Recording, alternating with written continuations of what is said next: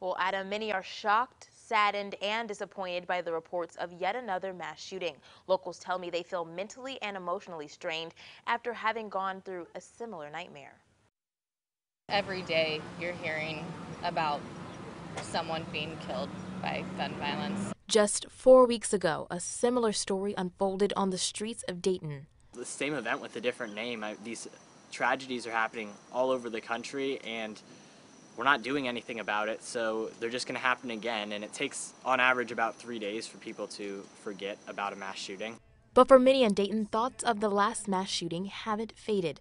Mayor Nan Whaley tweeted that for those in Dayton, news of the shooting might be especially hard to take. She says this is normal and encourages people to talk to someone who can help. In the Oregon district, 77-year-old Berta Lambert was passing out pro-gun control buttons when he heard about the Texas shooting.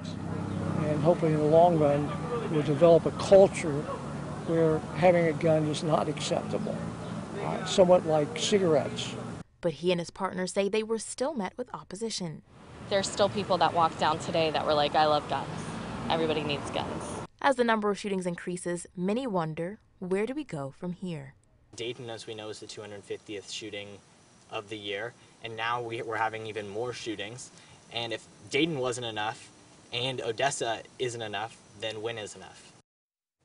Now, the city shared with me some resources for mental health in the aftermath of these tragedies. Aaliyah Williamson, 2 News, working for you. For more reaction and the latest updates on the Texas shooting, head to our website, WDTN.com.